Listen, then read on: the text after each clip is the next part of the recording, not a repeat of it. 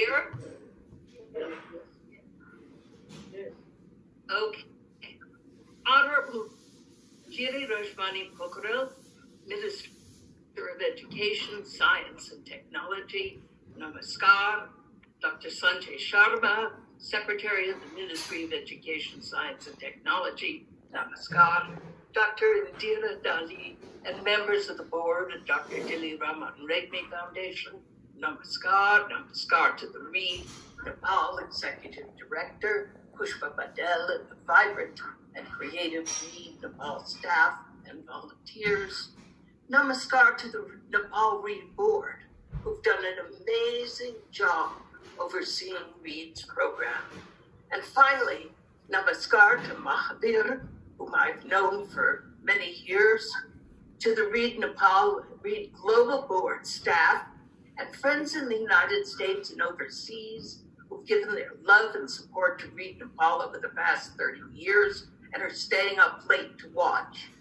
Standing here today before all of you, I feel honored, humbled, and, if I may say so, validated. First of all, I'm honored to be the recipient of an award in the memory of the life and legacy of Dr. Dilli Raman Regmi, a man who, to quote, epitomized high moral values, Gandhian philosophy, a quest for knowledge, farsightedness, and was an untiring fighter to bring freedom and democracy to Nepal. His goals, and those of the READ Nepal Community Library Resource Centers, are congruent: to be islands of peace where there's conflict, repositories of information that encourage critical thinking, creativity, and an understanding of the thoughts and emotions that motivate judgments and decisions, places where people of all ages, castes, sexes, and backgrounds come together to learn, to discuss, and to grow. If one wants to create a world where freedom and democracy can flourish, education must be the cornerstone, and libraries help to open the door to knowledge for all. READ Nepal, READ Global, and I am honored to be a tiny part of the heritage of this great Nepali hero.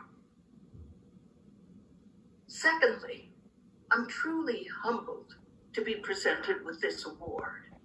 Yes, I had an idea, but this idea would have been stuck in Nepal's Rato Mato were it not for those in READ Nepal who turned this dream into reality. That READ Nepal has been successful is due to the belief in the practices and values READ stands for, and the hard work of board and its staff. The initial READ board was put together by another great man of Nepal, Len Singh Bogdan. He recruited such icons of society as Dr. Mohan Sanju, Shankaraj Pata, Dr. Sureshwar Sharma Rita Thapa, and Dr. Shanti Basnet, without whom there would be no READ. READ was built on the foundation that all people want and can succeed if only one can point out the path and open the doors. It was built on faith in the villagers, Nepal's often disparaged Gaolen, who too often were ignored by politicians and government. Recognition must go to READ Nepal's first country director, Sharad Babu Shrestha, a man of the people who was not afraid to drink rakshi on the floor of a village hut and believed in the ground-up philosophy of development. For READ, every library community center had to be initiated by the community.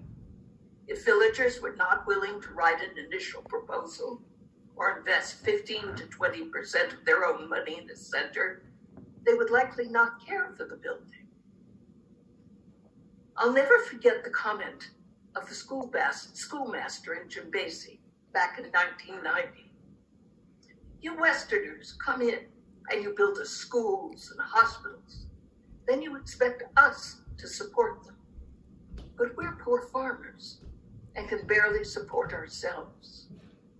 His comment inspired the principle that each center had to have a business that would fully sustain and support the center, providing jobs for a community and serving as a local asset, not a liability. Further to READ, a center belonged totally to the village, not the parent organization, and existed as the village's NGO with its own board, bank account, and employees. READ Nepal staff believed in these founding principles, and in the beginning, when there was little or no money, worked tirelessly, often with no pay, to inspire, help, guide, and learn from communities. At one point, funding was so precarious that Chin Kaji and Shrestha, today's READ Global Executive Director, made a pilgrimage to Manakamata with a chicken, hoping that the sacrifice would help find money to pay READ Village construction and READ Nepal staff. Village ownership of the READ centers was most apparent during the Civil War, when no one from either side ever harmed a library. Other buildings were bombed because they belonged to one group or another, but the library belonged to the village and was sacrosanct.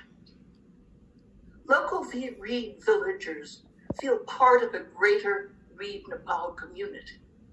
During the earthquake, READ villages that were spared helped other affected hamlets, bringing food, tarps for shelter, helping with reconstruction, providing safe places for children to sleep, play, and learn.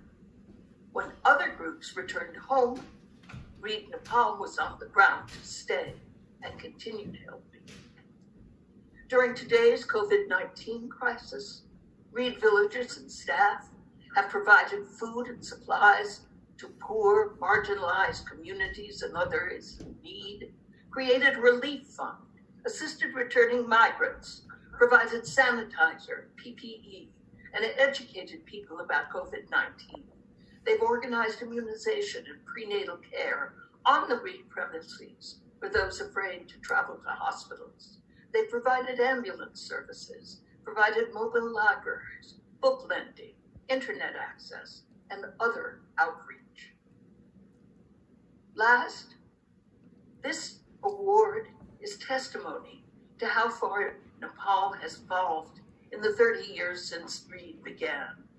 In those days, when I first started talking about building libraries, people dismissed the concept, saying, nobody cares about libraries.